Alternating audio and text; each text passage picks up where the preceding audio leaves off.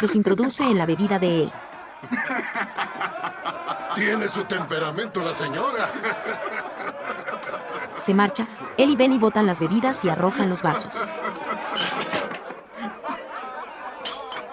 El camino estará lleno de canguros y ovejas en la noche. No se verá bien que la jefa de la Liga Mundial de Animales los arrolle, ¿verdad? Gracias por avisarme. Conduciré con cuidado y regresaré temprano. Y no uses todo el agua caliente, ¿eh? Gianni se aproxima al equipaje que tiene en el suelo y lo toma. Beth se marcha en la camioneta. Él le dice adiós. Ella saca la mano por la ventana y se despide. Un camión con 2 hombres se detiene a un costado del hotel y acelera. Beth atraviesa el desierto. ¿Y quién no? ¿Quién no? Se la llevaron a cuidados intensivos y el día siguiente entré a verla y ahí estaba la madre superiora. Y le dijo, hermana, ¿cómo se siente? ¿Ya está mejor? Y la monja dijo, con los ojos llenos de llanto, horrible, no me han llamado ni me ha escrito una carta. El camello le quita una lata de gaseosa al hombre y se la come. Beth observa la luna llena recostada al auto. Graba con la cámara la salida del sol. Observa un jabalí en la cima de una colina.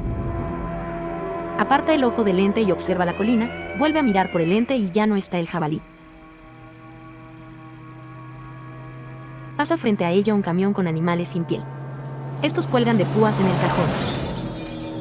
Ella lo sigue con la mirada. Se visualiza un cartel en un árbol sin hojas, en él se lee Pet. La camioneta se dirige a una fábrica que tiene 2 ductos por donde sale humo. Esta sigue avanzando por un camino que a los costados tiene alambres con púas y unos cuernos. Frente a la fábrica, Beth observa pasar un hombre. Baja el cristal de la puerta. Se acomoda en el asiento y se agacha. Observa al hombre que toma un animal sin cabeza del camión y se dirige a la fábrica.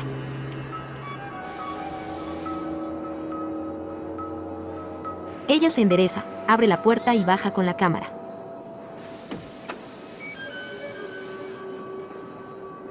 Se aproxima al camión.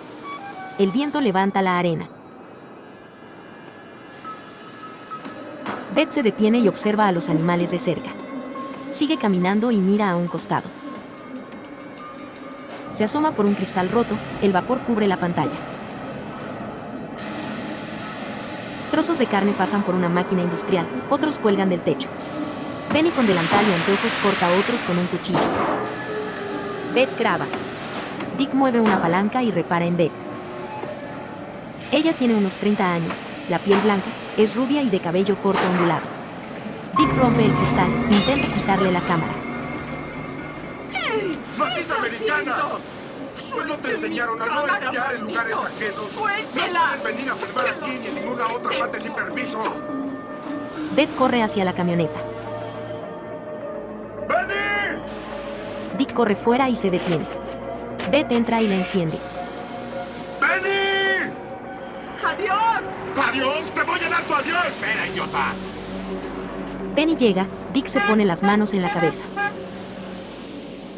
¿Qué diablos quiere esa? Se muestra a Beth atravesando el desierto. La cámara se aleja de la barra del bar, hombres beben en ella. Danny sale del bar. Se aleja de la puerta y patea la arena. La cámara se aleja de la entrada. Él toma un sorbo de la bebida y se detiene, mira a un costado. ¿Qué pasará? Se muestran las luces delanteras de la camioneta de Beth. Ella avanza por una carretera desolada. Observa el espejo retrovisor. Desde lejos se muestra la camioneta. Neblina cubre el lugar. Beth presiona algo en el tablero. Pone las 2 manos en el volante, acomoda el espejo retrovisor. Sigue manejando. Golpea el volante con los dedos. A través del parabrisas se visualiza la neblina. Beth se acomoda en el asiento y apoya la cabeza en él. Se sigue mostrando la neblina, esta cubre la carretera. ¡Voy por ella! 2 camiones saltan una pendiente. Beth mueve el volante a los lados. Uno avanza a un costado de Beth, derriba las tablas de un cercado. ¡Hola, preciosa! ¿Me recuerdas? ¿Qué hacen? ¿Qué? El camión choca más tablas y da un giro. ¡Mira, Benny! ¿Ya viste quién es? Te aseguro que nunca nos olvidará. Otro choca la camioneta por un costado, Beth se mueve hacia adelante y hacia atrás. Chispas salen de un costado, sigue chocando.